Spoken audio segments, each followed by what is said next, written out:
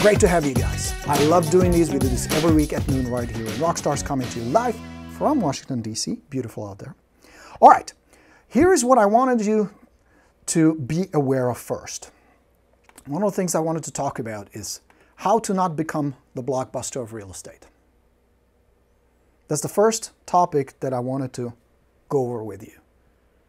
Give you some tools and tips and advice so that you don't end up on the graveyard of real estate. Because as you're going to see during the broadcast today, there's another wave coming, a wave of change, a wave that is not fueled or driven by our industry. And that's what makes it dangerous. And that's what makes a lot of agents blind, and I don't want you to be blindsided. You guys remember Blockbuster? Are you movie fans out there? Are you big fans of, we rewatched again Lord of the Rings last night, the third one. We have the whole 6 movies, The Hobbit and Lord of the Rings. I'm a huge fan of that. So I watched it with the kids last night. Anybody remember Blockbuster? You guys do? Where you used to drive somewhere, pick up video cassettes. Remember video cassettes? Please Be Kind, Rewind. Remember that? And later DVDs. And it was pretty much the only game in town, other than the little independent shops where most of the pervs just go for porn. But us, regular folks, would go to Blockbuster. What sucked about Blockbuster were 2 things. What I hated about it, and tell me if I'm wrong. Number one, you'd have to drive, you have to find the movie, hope that out of the 5 or 10 copies that they had, not all of them would be rented. You get one, then you come home, you watch it, and then you had to bring it back, because if it didn't, what they get you is what? Exactly, the late fees, the fucking late fees. Didn't you hate that? You forget to return it the next day, next thing you know, you could have bought 20 of those goddamn movies, right? Fast forward to today. Who crushed Blockbuster and who put them out of business? Netflix, precisely. But think about this. It was not Netflix that caused Blockbuster to be in shambles and done and gone. What it was you and I, the consumers, because we didn't want to get nickel and dimed for late fees if we didn't watch the movie and didn't return it on time. We didn't want the inconvenience to keep driving somewhere, picking up videos, dropping off videos. We wanted to be entertained. We wanted a better way to watch movies. We didn't mind paying for it. Smart company came and said, okay, here's what we're going to do. We're not only going to ship you the movies, any movie you want, on a lovely Blu-ray disc, high quality. You can keep it as long as you want. If you want to watch it, send it right back. We're going to send you one right away. And they're pretty good at it, right? If you're still getting the disc like we do. But on top of that, all you need is a decent internet connection and you can just stream it at your home. Binge on TV shows. Do whatever you want. No late fees, no bullshit. Now, people said, Netflix brilliantly put Blockbuster out of business. Incorrect. It was the consumer-driven desire to watch what you want to watch, when you watch, no commercials, no late fees, on your terms. It was the consumer who triggered the avalanche that killed Blockbuster. Are you with me? Does it make sense? Same thing is happening in the cab industry. Uber is not crushing the taxi industry. You and I are, because we want a cleaner car. I want to know how much it's going to cost me to get to my destination, what kind of car I want, the size, when is it going to arrive, and I don't have to mess with cash or credit cards or anything, all paid for my phone. It's the convenience that's crushing the taxi industry, who did not respond to consumer demand. Same way we listen to music. That's why you have iTunes. That's why you have Spotify. That's why you have Pandora.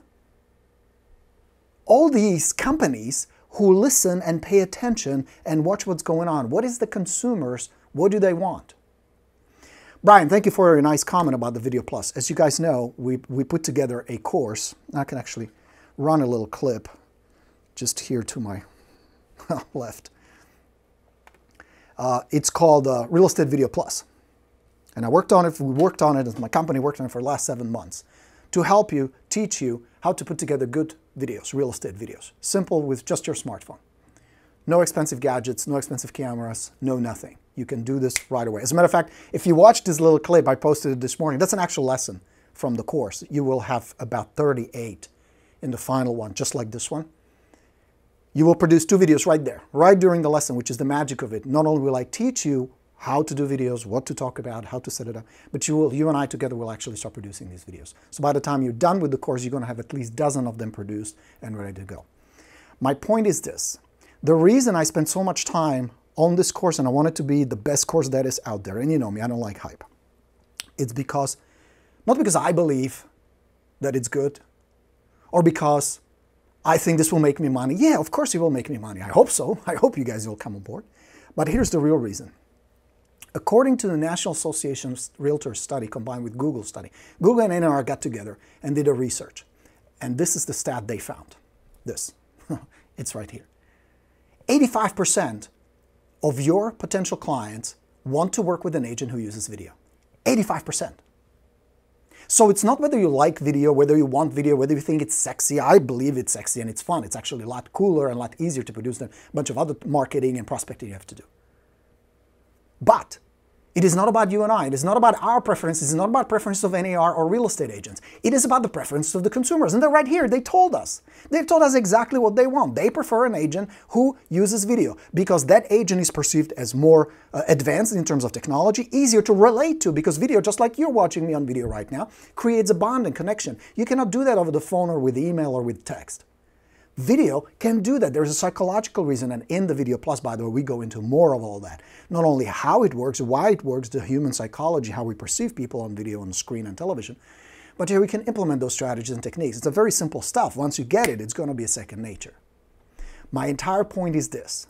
You and I want to stay in this business. You want to be a successful rock star. It's not going to be about your preferences. It is going to be about your ability to understand what the public wants, and react to it. Be able to shift your marketing, your philosophy, and your approach to accommodate that. So you don't end up like the Cabs, you don't end up like the Blockbuster, you don't end up like everybody else who thought we're too big. Anybody remember Kodak? Remember Kodak? The cameras? How arrogant, how big, how unflexible they were. Where are they today? And when they finally realized, holy shit, digital, fuck, what do we do? They started producing digital cameras. They didn't see iPhone. They didn't see that we're going to have this magic device in our pocket that'll be able to do HD, 1080p, high-quality video where you need cameras. Pay attention to your customers. Listen to what they want. There are a lot of resources out there, a lot of places where people will voice their desires. They will voice what they want. They will tell you if you pay attention. Is this all making sense? So this is not just my evil scheme to sell you on the Real Estate Video Plus, which is coming out on August 21st. I would love for you to be on board. I think it's going to be great. You're going to get tons of stuff with it, tons of tools, tons of resources. You're going to get an audio library and slides, and you're going to get graphics, and you're going to get sound effects, and you're going to get a bunch of, there's over 103 topics what to put in your videos so you know what to talk about, you know how to prepare. It's all together, and I will teach you how to do that in this course. But my point is this, whether you're going to do it with me or without me, start cranking videos. That is my today's message. And actually, we're going to talk about more about videos as we progress close to launch of the Video Plus. In my opinion, and in the stats and data and everybody who knows something about marketing online, including Facebook, who declared video is the way it's going to go, 3 out of 4 people on the internet right now are watching a video. So you're probably already sold. I mean, you're a rock star, you're on top of it. You go to Lab Codes agents, you go to Rockstars, you go to these groups, you know what's going on. Start doing videos. Cool? Are you on board with me? Are you going to do this? Post them here on Rockstars. We'll give you some criticism. Now with videos, be ready that not everything will be perfect. If you haven't watched that little clip, I encourage you to watch it. About halfway through, you're going to see one of my first videos. It's in that red. Have you seen it? With a red wall and a red table. I thought it's going to be clever because the cover of the Expired Plus, my first book, was red. So we're going to kind of theme it together. It was horrible. It was like a whorehouse somewhere in Holland, you know, those big red walls and stuff. It was terrible. I was stiff on the camera. I was nervous. Goes to show you, everybody can learn. Everybody can master this stuff. So can you. All right, so check it out when you have a chance. It's realestatevideoplus.com/comfortable.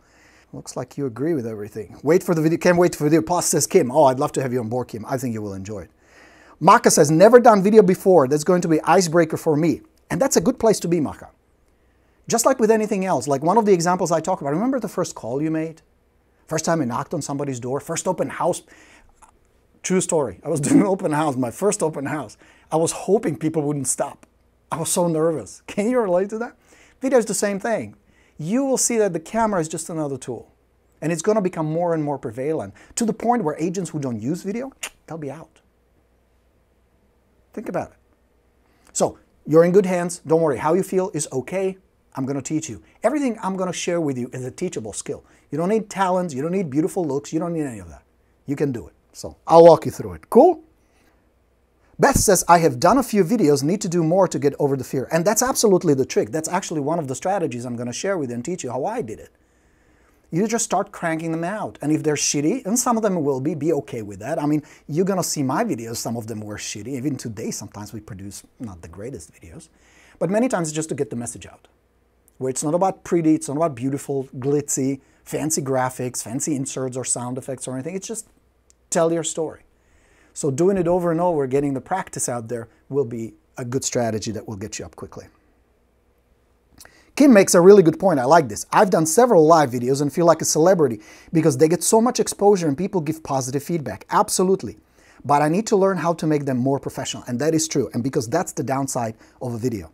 If your video is hokey, if it's too salesy, or if it sucks, it can literally ruin your reputation. Because just as even okay video, not great, just okay, can pull people in, bad video can push business away. Where you're going to look amateurish or salesy or needy or nervous or whatever. So that's the danger. Just like when you're on the phone and you come across as too pushy, too salesy, or too needy, too low status, that can ruin your chance of getting that listing. You can do the same with video, so you got to be careful. That's why I put that course together, and that's why it's pretty big. I mean, you're getting 40 lessons. There are 40 videos. Now, some of them are 7-8 minutes. They're pretty short. Some of them are a little longer. And you're going to get a 100-page workbook with it, with all those checklists, scripts, dialogues, content outlines to help you get up and running quickly. My goal is for you to start producing videos during the course quickly. But you're right about that. That makes perfect sense. Earl, you're absolutely right. Earl says videos are an awesome way to communicate. Here's what's cool about video, you guys. Video is the closest you're going to get to face-to-face conversation. There's no other tool that can accomplish that. Other than, of course, face-to-face conversation. But when it comes to marketing, prospecting, and communication to your prospects, it is so effective because it emulates that face-to-face communication that you normally have with people.